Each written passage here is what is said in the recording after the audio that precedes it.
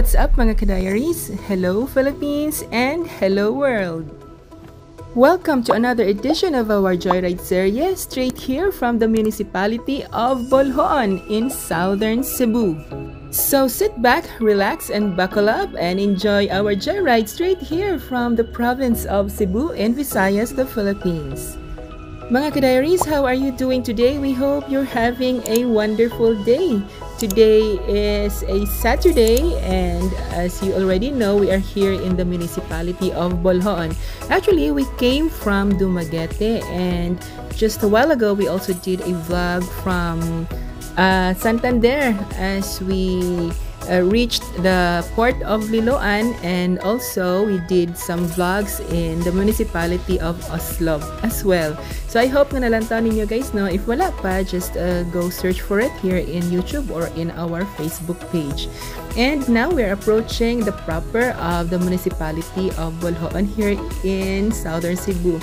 Actually, this is one of my most favorite towns here in Cebu. It's so relaxing, it's so laid back, and the atmosphere and the surrounding is close to nature. Ang mountain on the other side, and just a few meters from their public plaza or from their church is makita naton ang dagat, and you will see it in a few moments from now. So stick around ha, don't go away because this will be exciting. And by the way, this is their municipal hall. Kita ninyo guys ang color pink.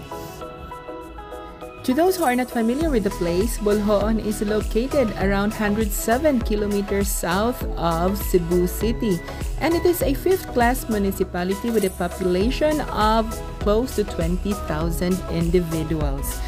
Founded in 1600s, this town has a total land area of 117 square kilometers. It belongs to the 2nd Congressional District of the province of Cebu and bounded to the north by the municipality of Alcoy, to the south by the municipality of Oslob, and to the east, right before our very eyes, is the Cebu Strait. And look at that towering limestone cliff. It is called the Ellis Rock Formation. It offers a panoramic view of the whole town of Oslob. And now, we're here na. Nag-abot na kita guys diri sa may proper nila sa Oslob. Mag-park lang kita diri just right across the parish church. And we will go there later, explore natin.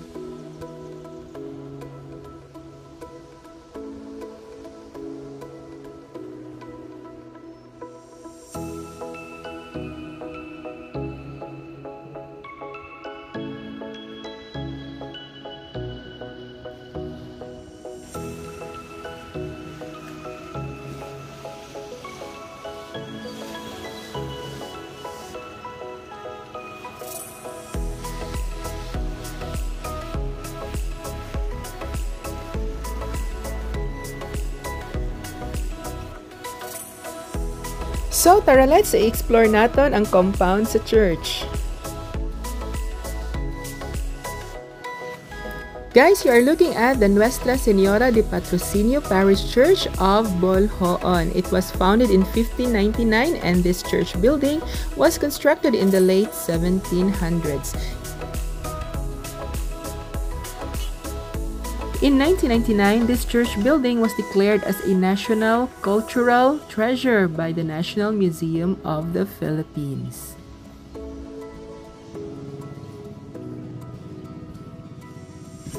Guys, look at this amazing, beautiful structure. It's called Escuela Católica. Built in the 1940, based on some articles that I read, this was used as a venue for catechism back then, and also it served as a primary school in the 1940s.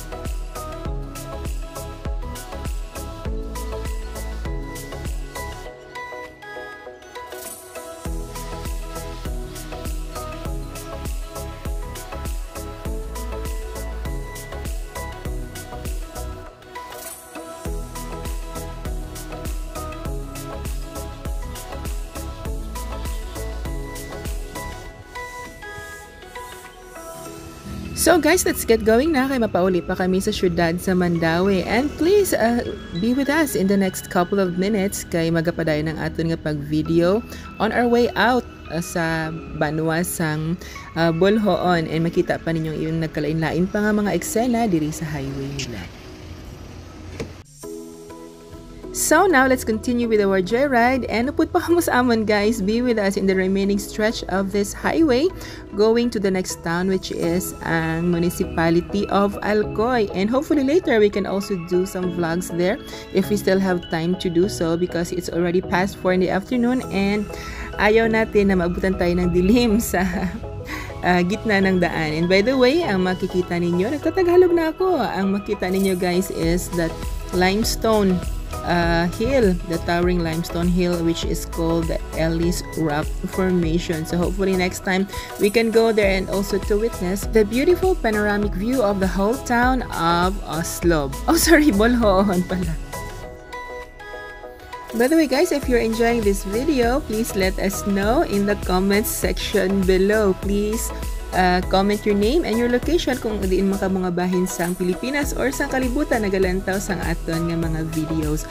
And if you have not subscribed yet or followed us on our YouTube channel and our Facebook page, please do follow us and subscribe to our channel, and don't forget to click the notification bell para always it kamo guys ma-notified every time we release new videos in the future. Kaya sa Facebook i-follow nyo kami guys. We already have 20,000 plus subscribers. I hope you can join us there sa aton nga Facebook page. We also post some photos and some short videos in Facebook nga wala sa YouTube. Hindi naman ma-post sa YouTube. Ano ba yan? Parang hindi na ako marunong magsalita ngayon. Nabubulol ako guys. Pasensya na. Anyway, continue kita sa aton nga joyride in the remaining stretch of this highway going to the municipality of Alcoy. Thank you so much for watching guys, and I will just keep on taking videos kung hanggang saan aabutin at kung hindi pa mangawit ang aking kamay sa paghawak ng cellphone. Thank you so much for watching mga ka-diaries. I hope you have a wonderful day. God bless everyone, and always keep that positive outlook and mindset. Bye mga ka-diaries. See you on our next vlog.